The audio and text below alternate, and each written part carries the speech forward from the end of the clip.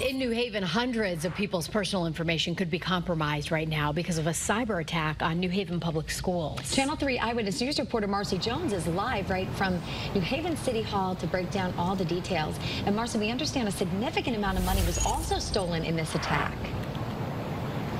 That's right. Good morning, Nicole and Caitlin. $6 million to be exact. Right now, the focus is really on helping those whose personal information has been compromised, as well as making sure that this never happens again. Now, according to authorities, hackers gained unauthorized access to city emails starting June 1st through June 18th, 2023. Hackers not only stole $6 million from the school system, but also got that very personal information like social security numbers, financial account numbers, and insurance information.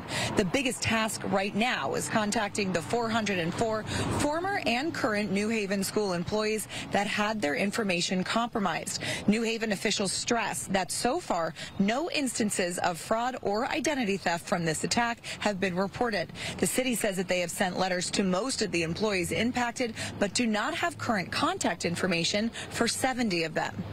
So we've been working with law enforcement to try to identify the people that were involved in this and hold them to account. And, while we're making progress, these things take a lot of time, but we're really committed to using as much information as possible to bring people to justice.